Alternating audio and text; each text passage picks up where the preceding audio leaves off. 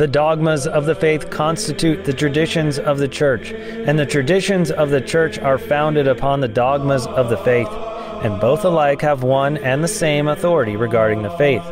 Wherefore Basil the Great said, "Both of these have the same authority with respect to the faith." For just as large rocks are placed alongside small rocks, and they both together constitute a foundation.